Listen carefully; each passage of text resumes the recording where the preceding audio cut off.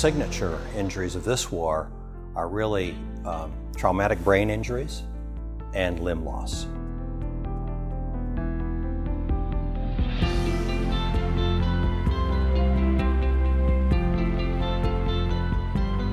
Bad day, 14 September '05, there was 12 suicide car bombs. I remember things by the millisecond. So I'm flying through the air and I hit the ground, and you do what you're supposed to do. You're supposed to do a self-check, and you start from the top and you go down, and I'm patting down and I look down, and then my leg's gone. About 6 inches below the knee, I can see that the only thing that I'm dragging it with is the inside inseam of my pants.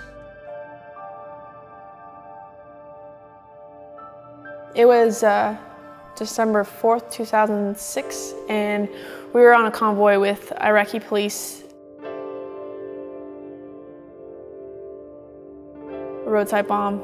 It was buried underneath the cement, the median, and it hit my truck. I was thrown back into the turret, and the back of my head hit the metal. The bottom of my head was exposed, so at the time they thought it was just a severe concussion, but it turned into a lot more nerve damage. I was stationed in the Air Force active duty.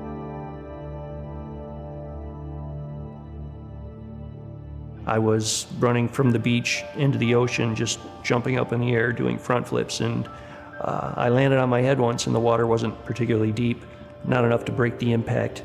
My head hit the sand, and it took my 4th cervical vertebrae and pulled it at an angle almost next to my 5th. So what it did was took my spinal cord and bent it almost at a 90-degree angle. I couldn't move a thing.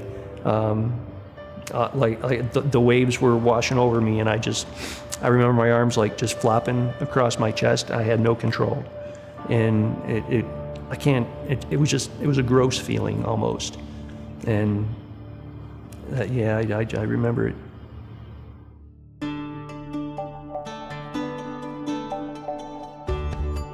You know, I can pick up a glass, I can hold a glass, I can pick up a fork, I can hold a fork. It gives me the ability to do things that I used to do. And what that does, of course, is then free him from so much of attendant care. It also empowers him in amazing ways, because the independence that a person gains gives them the self-confidence.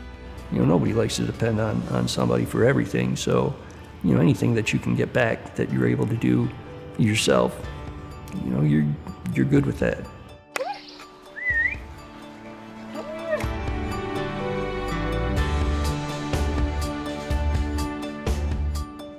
If there's a wind or cold front or some kind of weather, then I'll probably get a headache and I have to be on the couch or watch TV or do nothing. But then some days I feel good and I can go out, and I have 3 dogs and I walk them, and I can do yard work.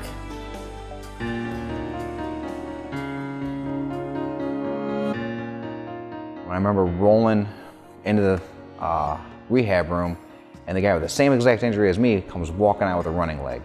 And that was it. That was all it took for me. And I knew at that point in time that I was going to be fine.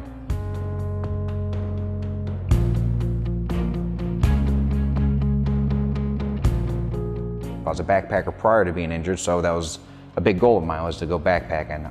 My dad and I have been backpacking up in New York, fly fishing. I have a rock climbing leg because I like to rock climb. I have a golfing leg because I like to golf. I have a bicycling leg because I like to bicycle. I'm not housebound by any means. I'm not where I want to be though. I want to be competing in a triathlon.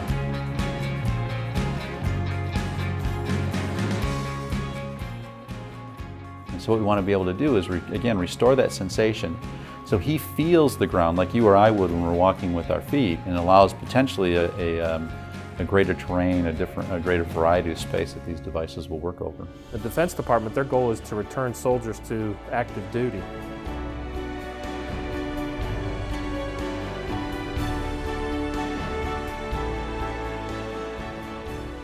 So they don't have to think, oh, now I want to move my elbow, I now want to move my wrist. They just think, I want to move my hand to pick up that mug, for example.